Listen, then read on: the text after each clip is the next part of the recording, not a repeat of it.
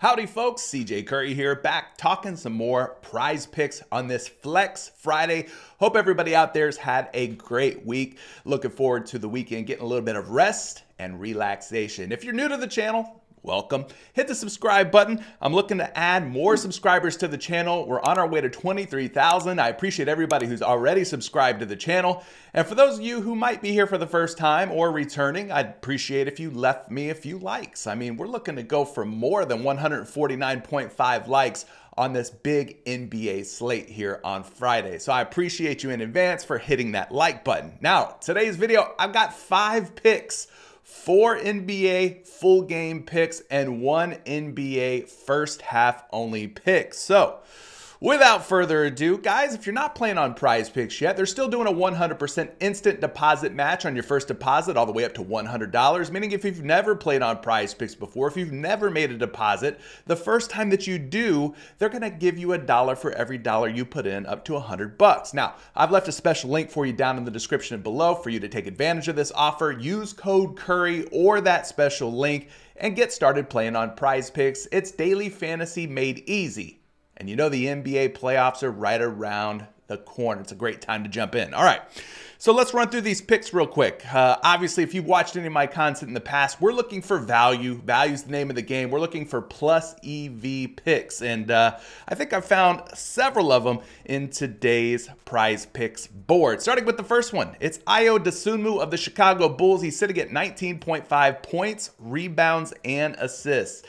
So if we head on over to one of my favorite tools here, the Daily Grind Fantasy Optimizer.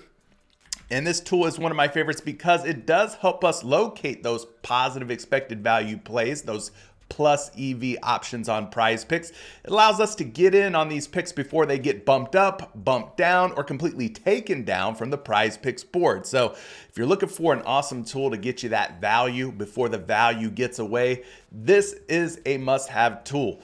Left a link for you down in the description below. You'll save 25% off of your first month when you use code CURRY or that special link. All right, looking at Dosunmu here, 19.5 points, rebounds, and assists, 53.7% chance for him to go over this number. Of course, 53.7% is not a 100% chance or guarantee for him to go over. There's still risk involved, although we are finding a pretty significant edge here of nearly 4%, okay? He's at 19.5 on PrizePicks. Most books have him at 19.5, but FanDuel's got him at 20.5, and usually FanDuel is the first mover in the market. They're the first ones to kind of start bumping lines up. And in this case, I think all these other sports books will join FanDuel and end up posting him at 20.5 points, rebounds, and assists. So let's go ahead and take advantage of him while he's so low here at 19.5, while we're getting a discount, so to speak. And if you take a look at Ayo Dosunmu's numbers here, these are games played with Vucevic, DeRozan, Caruso, White, and without Levine. You can see that he's done a very good job of clearing 19.5 points, rebounds, and assists. 68% hit rate when those players are active and or inactive in Zach LaVine's case. So 68% hit rate is fantastic, 22.8 points, rebounds, and assists per game. And he's going to be in a game against the New York Knicks tonight where it should stay close and competitive. And that's the kind of games we should be looking for as we reach the home stretch of the NBA regular season. We don't want to take players from games that could potentially blow out. And this one on paper, as of right now, looks to be a very tight spread, which is what we want to see. All right, so now that we know it's a plus EV play, the hit rates are looking pretty solid. Let's look for some projections, and we're going to use a couple different projection models because every projection model is just a little bit different from one model to the next. So let's use RotoWire in this case. They've got him projected for 23.1 points, rebounds, and assists. He's coming off a little bit of a down game. Great spot for him to potentially bounce back here, and I'm loving the projection of 23.1. But like I said, we're going to use a second projection just in case that first projection is out there in la la land. We want to make sure that, hey, if we've got multiple projections, let's look at multiple projections. Why not? And in this case, he's projected for about 22 points, rebounds, and assists today. Again, the line is just 19.5. So for me, Dosunmu, easy option for a more play. Moving us on to our second pick, it's De'Aaron Fox of the Sacramento Kings. He's going up against the Boston Celtics. Now, we're not sure who's going to be in or out for the Celtics as of this time. A couple of guys on the injury report, including Jaylen Brown, one of their key contributors. But nonetheless, Boston is currently sitting at a 10-point favorite to beat the Sacramento Kings. And Sacramento is going to be on the road. And historically speaking, this season, De'Aaron Fox has not been very good at dropping dimes when playing away from Sacramento.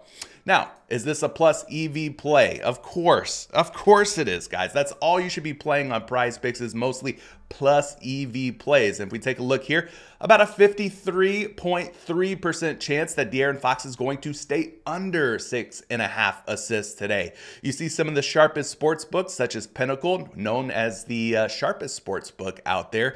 They have him at minus 145 odds to go under. And so why would we want to go against one of the sharpest sports books in the land when we could go with it? In this case, we will go with it. We will go under with De'Aaron Fox here and take the value that we're seeing. So taking a look at De'Aaron Fox here, we're looking at his games played on the road. Overall, first and foremost, 5.7 assists per game this season, 37% hit rate. So 63% of the time, he actually stays under 6.5 assists. But when you take a look at what he's done on the road this season, like I said, it gets really ugly really fast. 8 out of 33 times he has gone over 6.5 assists. So about 76% of the time, he stays under 6.5 assists when he's playing on the road. So you got to love what you're seeing here as far as the home and road splits for De'Aaron Fox in this assist prop. Now, taking a look at his previous games against the Boston Celtics, this goes back to last season. Take that with a grain of salt, but he did play them one time this season back on December 20th. Where he only managed 3 assists. You can see the games that he's played against Boston. He's really struggled to rack up dimes, just 2, 3, and 3, and some of his previous matchups against the tough and mighty Boston Celtics. As far as projections go, let's get you some of those, because I know you guys love the projections, right? And yes, you do have to typically pay for these projection tools, but for the sake of making this content, and because you and I are friends, I'm showing you some of these projections for free here. But if you want access to something like this RotoWire projection tool, there's a 2-day all access free trial waiting for you down in the description of today's video. So definitely check it out. No credit card required, of course. 5.5 projected assists for De'Aaron Fox. That puts him under by 1 whole assist, which is good enough for me. As far as Fantasy Labs and Action Labs, they've got De'Aaron Fox at 6.2, so a lot closer to 6 assists than 7, and we want him to have 6 or fewer if we're thinking about taking the under. And in this case, I am thinking about taking the under.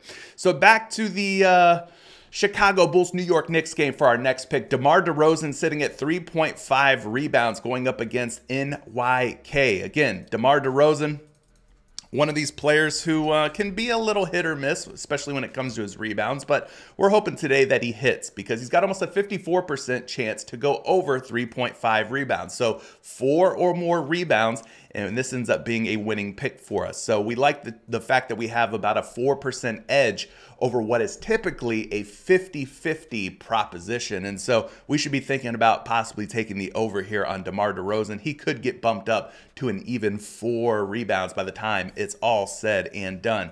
Now, DeRozan, as far as his hit rates go, he's been kind of so-so. Like I said, hit or miss for the most part. But let's run over to the projections real quick, and we'll move this video along here. As far as DeRozan's projected rebounds, he's projecting quite nicely, actually. 4.8 rebounds going up against New York today, so 1.3 rebounds higher than where his line is today at 3.5. If we head on over here to Fantasy Labs and we type in DeRozan's name, you're going to once again see a very healthy rebound projection for DeMar at 4.7 boards on a line of 3.5. So for me, yeah, I would be leaning over on DeMar DeRozan at 3.5 rebounds. Now this next one, Jalen Duren of the Detroit Pistons, he's taking on the Memphis Grizzlies, okay? He's at 10.5 boards, and the Memphis Grizzlies, as far as rebounds given up to opposing centers over the last 7 games, well, they've been very giving. They're giving up 17.2 rebounds per game. That's the 5th most or 5th highest rebound per game average over that 7-game span. So in terms of matchup, on paper, yes, this is a very good matchup. Now, is it a plus EV play? Well, we're going to go take a look at that right now. Jalen Duren did have his struggles the last time that the Pistons faced the Memphis Grizzlies. But in this case, today, it's a new day, and hopefully Jalen Duren has his act together in what should be a close and competitive game.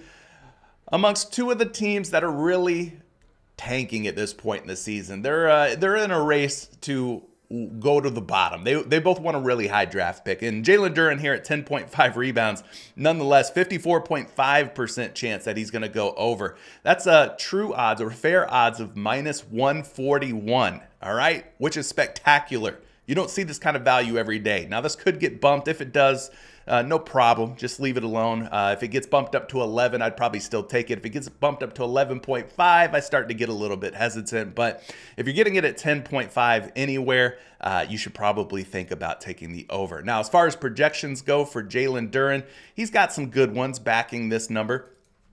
And, of course, we'll start with RotoWire first and foremost. They've got him at 11.6 projected rebounds, putting him over 10.5 by more than one whole rebound, which is what we want to see. As far as where he's at on Action Labs, we took a look at Duren there. He is projected for 12.5 rebounds, putting him 2 rebounds over the 10.5 number. As I mentioned, he's had some struggles, but for the most part, overall this season, he's done a good job of collecting boards, 11.7 rebounds per game on average throughout the course of the season. And he's had a couple of bad games. One of those games, he dealt with some sort of a finger or thumb issue, I believe it was. So that kind of impacted his minutes in the last couple of games. You can see that his minutes were down, especially in that game against, was it Memphis? Let me look at the last 5 games real quick.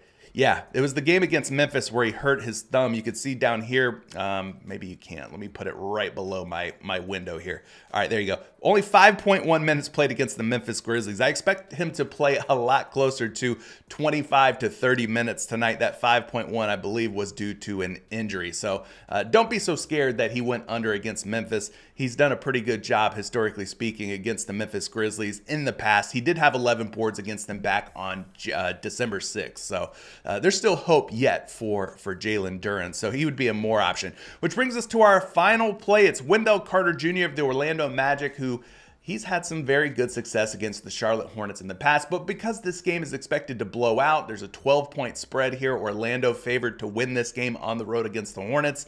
I'm looking at Wendell Carter Jr. as just a first half only option. So when we take a look at the first half only numbers here for Wendell Carter Jr., you can see that overall it doesn't look great, but it gets a lot better when you look at the more recent sample size. So we look at the last 30 games for Wendell Carter Jr., things start to perk up a little bit. 11.6 first half points, rebounds, and assists. Now, it's only a 50% hit rate, but when we take a look at the games on the road here, especially the last like 10 to 12 games, he's hit 11 or more PRA in the first half in 1, 2, 3, 4, 5, 6, 7, 8, 9, 10, 11.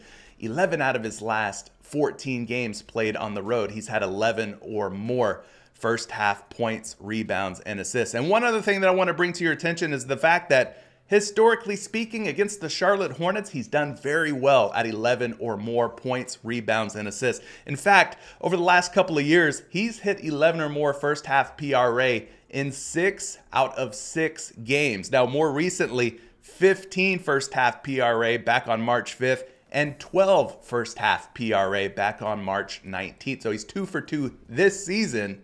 Even if you threw out everything from the past seasons, this season he is 2 for 2 against these Charlotte Hornets. So there's a lot to love here. Obviously, Charlotte, another one of those teams that has just not been very good at defending the center position. If you kind of take a look at what they've been giving up over the last 7 games to opposing centers, over 30.5 points, over 15 rebounds, and over 3.5 assists given up to the center spot. So Wendell Carter Jr. is definitely in a good spot. And you can see I've already got that ticked for him to go for more than 11. But that's just some of the picks that I found today. Sorry the video was a little bit more long-winded, but I wanted to hit you with as much value as possible. Are you liking these picks? Are you liking these plays? Why or why not? Leave a comment down in the comment section below. I'd be happy to answer any questions, comments, or concerns you have with any of the picks that I mentioned today. Once again, my name's CJ Curry. Get subscribed on your way out. Hit the like button on your way out. And we'll catch you very soon in another PrizePicks video. Peace.